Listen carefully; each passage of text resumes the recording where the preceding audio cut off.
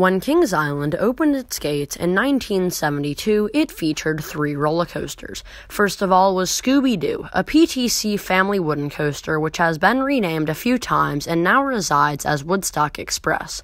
Then you had Bavarian Beetle, another family coaster, but this time it was steel. And then their marquee attraction, the Racer. This was a large, thrilling PTC wooden coaster. And many people seem to love this coaster for many, many years until it recently started getting very rough, and with people's tolerance for rough rides getting lower and lower, this coaster's popularity has started to dwindle, with it never receiving more than 15-minute lines. Now that this roller coaster has been operating for almost 50 years, 48 in fact, something needs to be done about it. Will they get GCI or Gravity Group to fully retrack the coaster and maybe give it new trains, or will they do what me as well as many other enthusiasts hope for, get RMC to fully redo it with their iBox track and turn it into an amazing hybrid? Now, I do not hate the Racer by any means. I think that it is a fun, classic, and somewhat airtime-filled ride. However, I agree that it is getting a little bit too rough for my liking, and I would not be all that upset if Kings Island announced that it would be getting the RMC treatment in the coming years. However, that is just my opinion.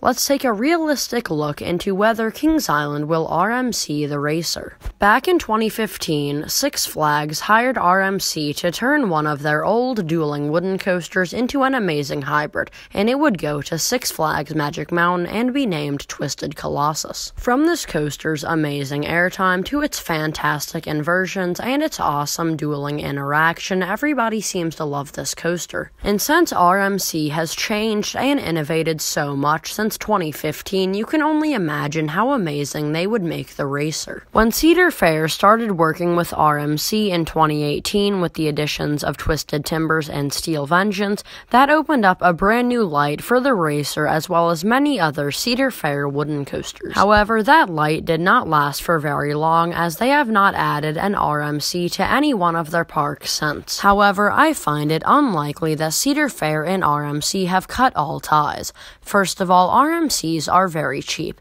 with most of their hybrid coasters costing no more than $12 million, and their single rail coasters, which can either be cloned or made originally, seem to boost attendance a lot, are very marketable, and are very cheap as well. But going back to the Racer, many people, including myself, think that Racer's layout would be a little bit awkward to RMC because it's just straight out and back, and RMC wouldn't be able to do all of the amazing things that they usually do.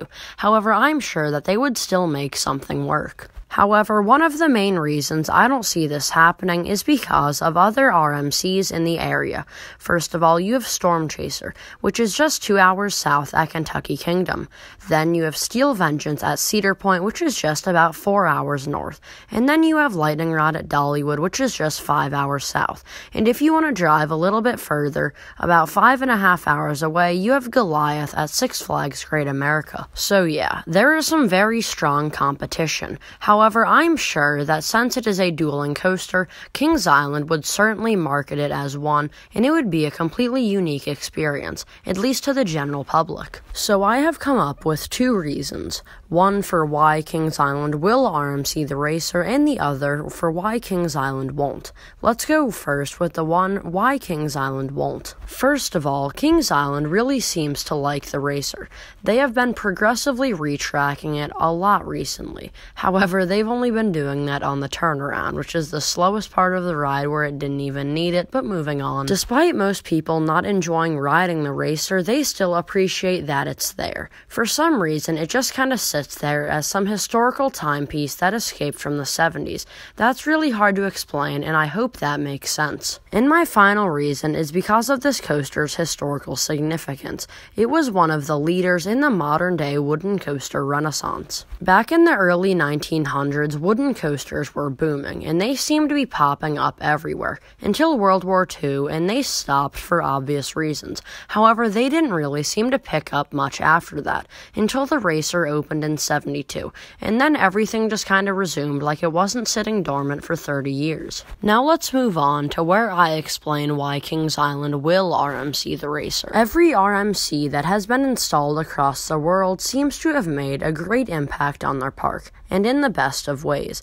Everybody seems to love them. Ever since Vortex's departure, Coney Mall has been missing a true standout attraction. They were left with a few small family rides, Windseeker, and this. So I think turning this into an RMC could be amazing for that area, as it is the only area in the park that doesn't have an amazing coaster.